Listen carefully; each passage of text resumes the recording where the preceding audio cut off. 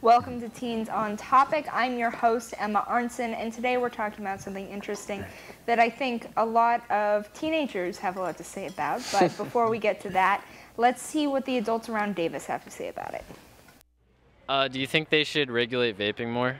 Probably not. I'm pretty hesitant to allow anybody to regulate anything. I kind of want everybody to just leave me alone. Yeah, I do. Yeah, because it's very addictive and it can be very detrimental to the health, and I feel like a lot of people don't know that, just because, you know, it's like the new thing, the cool thing. So, but yeah, I do think there should be regulation because it's obviously dangerous. Yes, there should be more regulation on vaping. Yeah, actually. I think too many kids are addicted to vaping these days. Nicotine, it's like, you know, we're like kick cigarettes, but now everyone's addicted to Juul pods and like that, so. Yeah. Oh, I cussed, sorry. That's all right. No, less. Why do you feel this way? Survival of the fittest.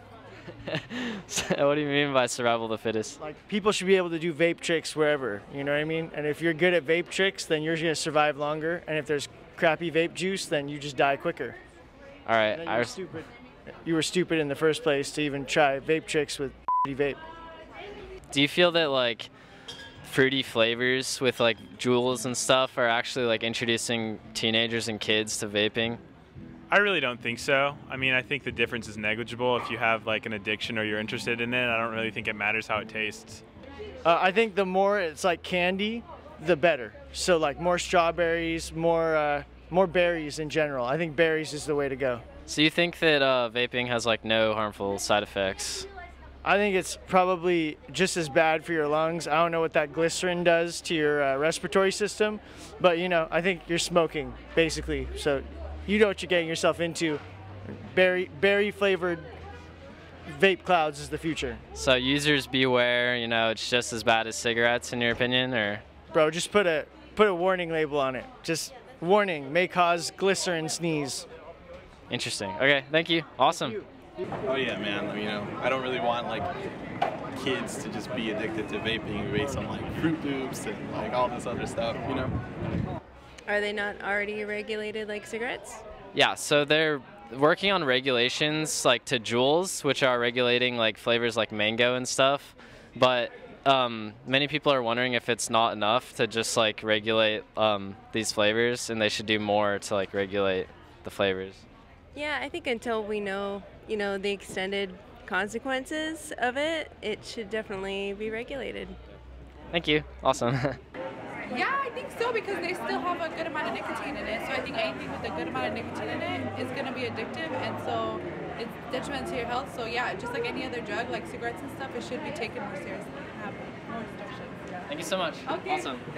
I definitely think that appeals to people. I think if they were, you know, not so vibrant and appealing to people, then less people would, you know, it's like trying a new ice cream flavor. It's like, oh yeah, let's try unicorn poop, you know, like. So, yeah, I agree with that. For sure. Thank you, man. Awesome. Yeah, of course. Well, there was a lot of different answers that they brought up, so what do you guys think about what they had to say? Unicorn poop. I'm absolutely in favor of pretty much any regulation on behavior that is bad for people, and especially when it's targeted at people who are under 18, who just their brains are generally considered by the scientific community to be less able to make good decisions. You know, and even if it's not legal for them to do that, things that enable that it's functionally making it legal, you know? Mm-hmm. So I think pretty much the more restrictions, the better. You mentioned people under 18. What about people over 18? Because in California and a couple other states, the legal age to vape and smoke cigarettes is 18, but here, or excuse me, in California it's 21, but in other states it's 18. What do you think about that distinction of ages? Should it be 18 or 21? What do you guys think? I say make it 70 years old. Why? I mean, I think if it is something that is that obviously a bad decision, I think more regulation of it is good. I don't think there's really anything positive that it brings, and the fact that it's something that's new and is not really as like ingrained in American culture means I don't think the public would have so much of a problem with that it would cause some sort of like citizens revolt, like taking away all guns or something. Yeah, I think that's definitely a good point. I like know a lot of adults who like struggled with like addiction to cigarettes, and so then like transitioning to like e-cigarettes was a really good option for them. But I think then the like negative side of that is like we were raised and like we were taught growing up that like cigarettes are awful and like they smell terrible and like they're horrible for you. Never smoke them. Like I know I would never smoke a cigarette in my life, and probably a lot of people who like vape and stuff would also like say the same thing, but because it's like flavoring and because it's like new and different, and because we don't really have like all the information to like see like the long-term effects, I think that's one of the reasons people are doing it a lot more. And the campaigns to make it look not cool have clearly not worked.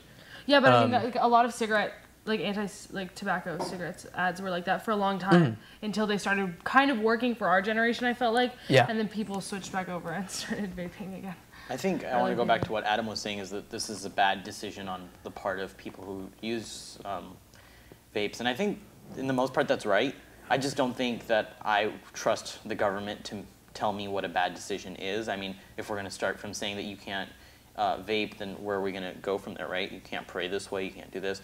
I don't think that it's up to the government to tell me what a bad decision is, as long as I'm not hurting anybody else. And you're not hurting anybody by vaping, except for yourself. Well, you know, I feel like we shouldn't just look at it on the micro level. You know, my name's Andy, and I feel like if you look at it on such a, like, you know, tiny micro level of is it just hurting you, then sure, there's maybe less of a justification for banning it. But when you allow something to be used by more people, it becomes more part of the culture. It becomes more normalized, and that's why you see tons of teens vaping all the time, right? There were very, very few people who were our age who were addicted to nicotine, say 5 years ago, right? And it's something about being normalized in the culture, I think. That is very true. I see it in Mexico, and I know in other countries such as India. You know, smoking is extremely prominent, and there, you know, kids see their parents smoking at the age of 8 years old, and they take it up when they're 14 years old, and they become smokers for life, and then, you know, they have health complications later on in life. So yeah, it does become ingrained in the culture. And there are plenty of regulations on you know, things like, say, alcohol, and I don't think any of those have translated into regulations on religion. I mean, you're allowed to pray when you're under the age of 21 still, despite that you can't drink until you're 21. I don't really see... What's the distinction between alcohol regulation and vape regulations as of now? Right? Because adults can drink alcohol and adults can vape. I think there's much less regulations, though, like, on vaping. Like, and that's the... and there was... I mean, you still need a license to sell. You still need to be old enough to buy. Yeah, but, like... Right? It's...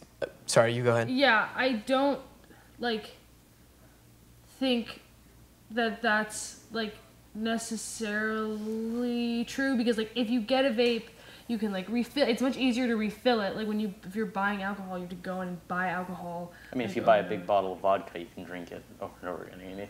You don't see a lot of kids drinking alcohol in high school, though. You do.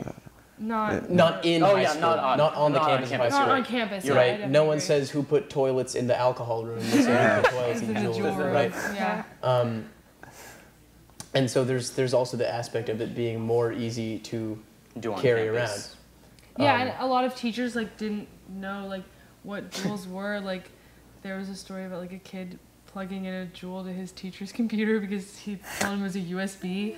Like and so it's a lot about like transitioning and like learning and yeah, I mean like my younger brother got like a pamphlet home that was like, this is why vaping is bad. Like look at all the flavors they can have. And it's like, I don't know, I think we're going to see a big pushback on it.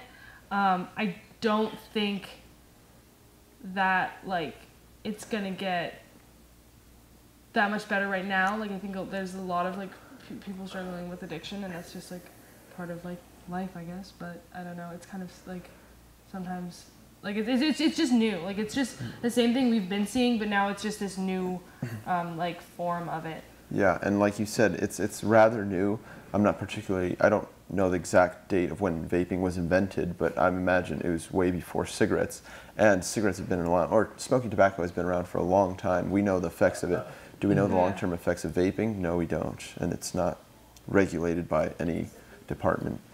I mean, there are major effects that we know of. I mean, there are things like popcorn lung that we already know that you can get that are, I think, unique problems of vaping, right? I've heard of them.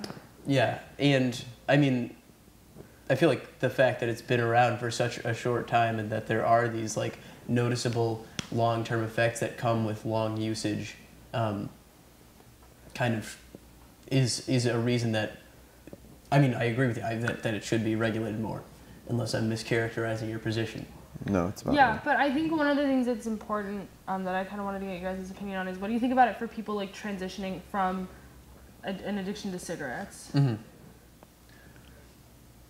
Well, in that case, maybe it should be regulated just like a cigarette, right? Because if they're trying to transition from a cigarette to an e-cigarette, you would expect the same regulations. Sort of. Are they not the same? Do they vary? They're basically the same. It's just cigarette regulations are more established. They're a lot older. Yeah. I mean, you know, there's the question of kind of weighing the impact of that versus weighing the impact of teens, maybe of you know, its increased presence in the community of teenagers. So I mean, maybe you could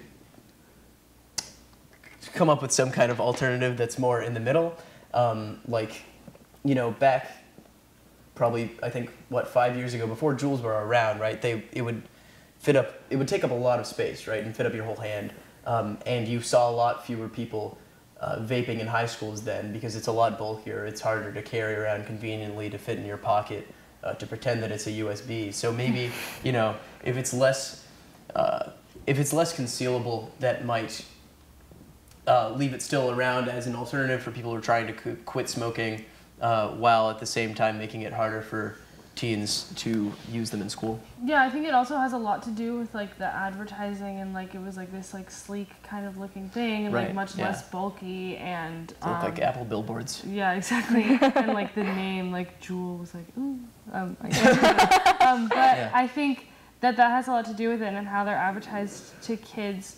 I mean, like there's like different names for them, and they like use different things. Like I went on a trip across the country recently, and they all had like different slang and like lingo, and so it's not just a problem at like one place. It's not just a problem in Davis. It's a problem like around the country, and so I think that there should definitely be like regulations placed on that, and then also like there needs to be they need to start working the same way they were working with like anti-tobacco, anti-cigarette smoking ads, to prevent teens from like getting worse and worse nicotine addictions. I believe they are working with some ads. I've seen them around the city and on the television, but they don't have enough evidence to prove that it's as bad as smoking, which is why a lot of people are incentivized to, or younger generations are incentivized to begin vaping. And I think another thing about it is like for a long time, like we were told like smoking e-cigarettes is better than smoking cigarettes. And so then people took that as like smoking e-cigarettes is okay. Right, like, and it's kind of like the campaign with cigarettes, I think in like the 40s, right? Like we have 60% less tar than the next best guy, you know, and you were allowed to say, okay, so our cigarettes are healthy now. I think it's kind of a similar thing that happened with e-cigarettes. Yeah. Yeah. Oh, I was just gonna say, I know that a lot of like anti-vaping ads are just like, well, this can lead to smoking cigarettes. That this addiction will get even more severe that people start picking up cigarettes. So I think a lot of people have a disillusion that vaping is not necessarily healthy, but it's not unhealthy, that there aren't adverse effects to it. There's also, you can find 1,000 people who are like, 60 years old and still addicted to nicotine, still addicted to cigarettes, saying like, man, I really, really wish I'd never taken that first cigarette. I think the fact that vaping is more new and is also just generally seen through the lens of being an alternative, you don't have a lot of people saying like, I really wish I'd never taken that first vape, which may, it's like it's less ingrained in the hearts of kids. Like, don't take that first vape, kid. Don't hit that fat rip, man. Vaping not even once. I get the argument, and it's quite common that this is something new, and that And I think that's been a real focus of the FDA under Donald Trump, and that they've really been warring against Juul specifically. And all that's leading to is lesser manufacturers causing these vapes. It's all over the news that people are buying lower quality vapes that are exploding, all those kinds of things.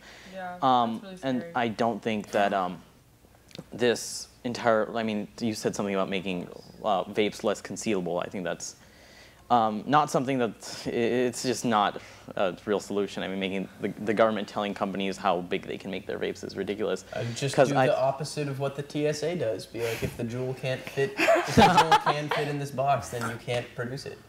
Yeah, seems possible to me. I just think we're thinking that these are just made for teens in schools, and they're not. They're made for adults to use on their own choice. How can you say who it's made for? I mean, obviously, Juul isn't going to say, hey, we are making our product for 16-year-olds, but if they're making it more convenient for 16-year-olds, then obviously they're not making it more convenient for 16-year-old. They're making it convenient for everybody. Yeah. Okay. As a manufacturer, that's their duty to make something more convenient so they can sell more. They're marketing. Sure, and that's obviously what they're going to try to do. But if a side effect of that is that, like, more 16-year-olds are vaping, they are making it more convenient for 16-year-olds, and that's a bad thing, whether or not they're also doing that for I don't everyone think else them improving their product, I don't think that they should just stop improving their product just because teenagers are more likely to buy their product. By improving their product, you mean like making it so they can make more profit off of it, right? Making it like more convenient for people to use, right? I don't see why it's better, like the seeking of profit by these companies as compared, like why is the seeking of profit of these companies more important than like preventing people from getting lung cancer? I mean, I don't think that's the consideration that is on the table. Yeah. But I mean, if there are government regulations placed on them and they're like heavily like size regulations, stuff like that, is that going to disincentivize those companies from coming up with a better solution that is able to get people that is able to move people away from an addiction that is harmful and ingesting harmful chemicals, if they're allowed to compete against each other and not be brought down by regulations or like the fear of like it's going to go the other way and it's just going to become way, way worse and they're just going to start using harmful chemicals just to make more of a profit. Mm-hmm. Yeah. Don't vape. Yeah. Good advice. To all the teens out there, do not vape. Right. Never take that first rip. Never take that first rip. The hearts of the youth. Well, thank you all for joining us. It was a very fun episode today. So join us next week.